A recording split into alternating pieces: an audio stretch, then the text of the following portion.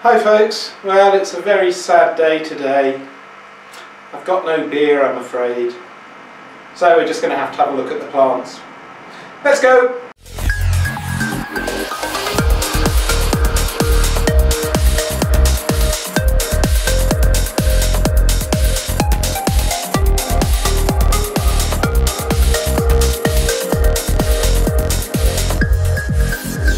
So it's Wednesday night at the moment, a few days before I'm going to record a greenhouse update, but I've still got a problem with aphids, and if you just have a look down here you can see like millions and millions of little dead aphids stuck down in the corner there, and they're all over the place because these plants are absolutely covered with pyrethrum powder. But this is actually the third time I've done this now, and the aphids seem to be, although most of them are gone, I think they just keep coming back. And this one here has got a few spider mites on it. So I have got hold for myself some greenhouse garlic smoke fogger, which is supposed to be food safe and you don't need to take the plants out and you can still eat the fruit and that kind of thing. And allegedly it kills all the pests that are plaguing me. So I'm going to give this a try. I just thought I'd get the camera out to see what it looks like when the greenhouse fills with smoke. And then after this is cleared, I've got some more spider mite predators waiting to go, and they can come in and hopefully kill anything that this hasn't already killed, or kill the spider mites anyway. This should kill it, I believe, but we'll give that a try.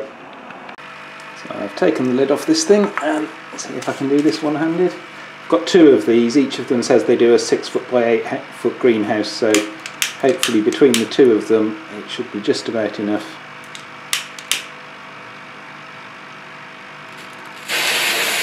Ooh, pretty. And there goes the smoke. Second one on the go.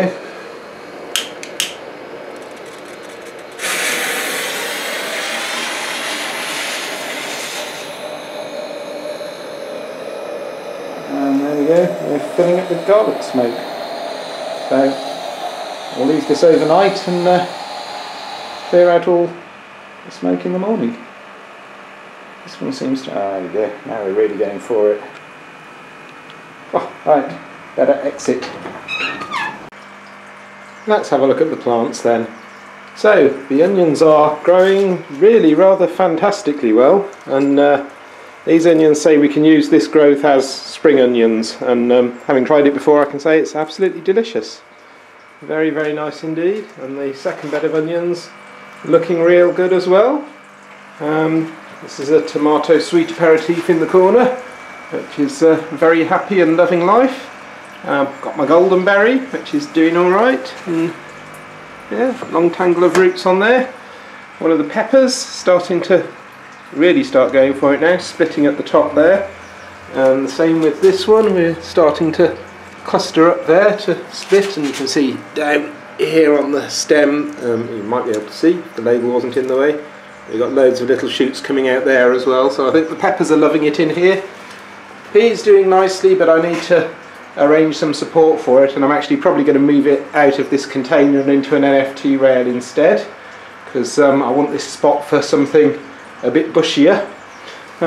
Sweet aperitif number 2, both of these have done this. They sneakily sent out what was a low down branch and suddenly turned to a runner while I wasn't looking in the last week. I've been really on the ball about getting all the side shoots out of these, but no, sneakily they'd put out a good foot long one there. And finally on this bottom row we've got this cucumber here, which is again really looking well. The first cucumber died, this one is alive, let's go with that. It's alive and it's put out some leaves and it's got bigger and it's got some roots that look pretty good.